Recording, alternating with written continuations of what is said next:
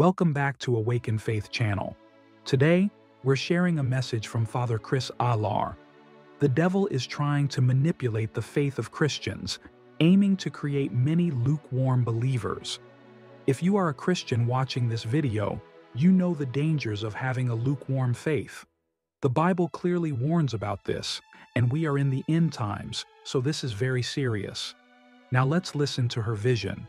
One night, I wasn't sleeping, but just lying in bed when I suddenly felt uneasy. It wasn't pain, but it felt like something was wrong with the atmosphere. Before I could understand what was happening, I realized I was in a completely different place. I was standing on a very high mountain and could look down at Earth. Everywhere I looked, people were deeply immersed in their devices. Technology had taken over every aspect of life, from work and communication to entertainment and even worship. What was once seen as a tool for progress had become a means of enslavement. It wasn't just about convenience anymore, it was about control. The more people relied on technology, the more they became detached from real human interactions and, more disturbingly, from their faith. I saw chains connecting people to their devices, symbolizing their enslavement to modern technology. However, I was the only one who could see these chains because everyone else was unaware of their situation.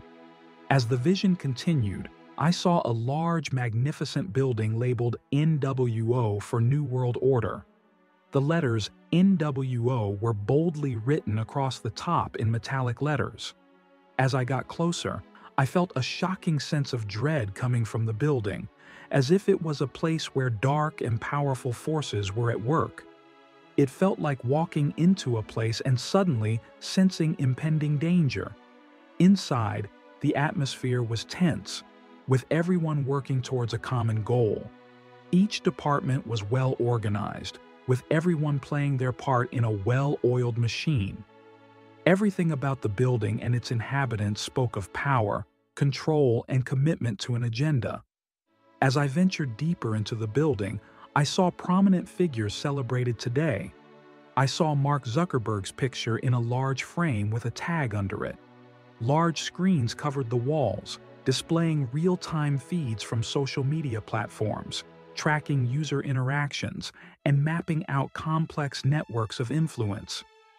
Engineers and data scientists moved around, their workstations illuminated by the glow of countless monitors. Algorithms were crafted to manipulate public opinion, promote certain ideologies, and suppress dissenting voices. This was also revealed to me. In the vision, I saw how social media was used to create echo chambers, ensuring people only saw content that reinforced their existing beliefs. In another section of the building, I saw Barack Obama's picture on the entrance wall, labeled as the head of the department. The walls were adorned with world maps and strategic plans highlighting various geopolitical strategies. Policies were crafted to promote secularism and marginalize religious groups, especially Christians. International alliances and treaties were manipulated to pressure governments into adopting regulations that restricted religious freedoms. As I walked into another department, I saw Bill Gates's picture hanging on the wall, labeled as the head of the activities there. In Elon Musk's department, engineers were working on advanced AI systems, robotics, and space exploration technologies. I was shocked by what I saw. In one of the darkest rooms of the New World Order building, I encountered an unnamed figure whose presence was shrouded in secrecy. This individual orchestrated the creation of biological threats designed to wreak havoc on humanity. The lab was a hive of activity, with scientists working tirelessly to engineer problems targeting both humans and animals. The goal was to create a dual threat, ensuring widespread panic and confusion. The impact was twofold. Humans fell ill and struggled with rapidly spreading diseases, while the agricultural sector suffered devastating losses as livestock and other animals succumbed to similar infections. They also produced an antidote for the virus they created. In the vision, I saw how they claimed to provide a solution to the virus they invented, but it was deceptive. I also saw a section of individuals dedicated to developing advanced AI systems designed to infiltrate and control spiritual practices. As I observed, the knowledge behind their actions became clear to me.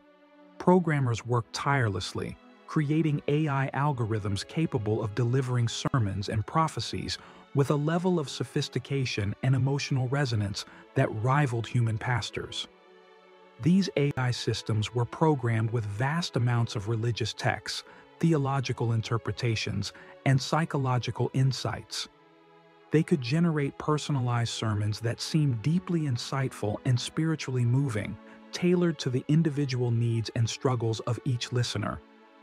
The AI could also provide prophecies that felt accurate, using data analysis and predictive algorithms to make it appear as though it had divine insight. As these AI systems became more advanced, their influence began to spread. In the vision, churches started adopting AI for various purposes, initially to supplement their teachings and provide additional resources for their congregations. Traditional church gatherings began to decline as people found it more convenient to receive spiritual guidance from the comfort of their homes using AI-driven applications and devices. However, the secret behind this is that the AI lacked true divine inspiration. It was a tool of manipulation, programmed to shift religious teachings and prophecies to align with the agenda of the powerful elite. It presented itself as a beacon of spiritual truth, but in reality, it was a false prophet. The AI-driven spiritual control led many Christians astray. The messages delivered by the AI seemed genuine and comforting, but they were designed to dilute the true teachings of Christianity. The AI promoted secular values and undermined traditional beliefs, fostering a form of lukewarm faith that was controlled and manipulated. A time is coming when a law will be passed across all nations banning church gatherings. Authorities will claim that church gatherings consume too much time and make people less productive in society.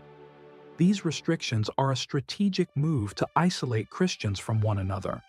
Without regular in-person gatherings, believers will be deprived of the fellowship and support that comes from being part of a vibrant religious community. In the vision, it was revealed to me that there will be an increase in the number of lukewarm Christians as a result of what is coming. I felt a strong instruction that Christians should set aside dedicated time each day for prayer, reconnect with God, and seek His guidance. Brothers and sisters, the most important thing we need to do is seek discernment. Pray to the Lord to seek discernment on this message and ask Him to give us more insight into what was revealed to our sister. Please also remember our sister in prayer as she is battling severe high blood pressure. Let us pray for her healing. Based on her vision, the Bible has foretold these things, and we as Christians should be aware that in these evil times, in these end times, we are going to be persecuted. That is the motive of the devil, and through the Antichrist, the devil will try to destroy the faith of Christians. The devil wants to manipulate Christians to make us lose our faith in God, creating many lukewarm Christians. As Christians, we know the dangers of being lukewarm. The Bible talks about this in Revelation 3:15-16.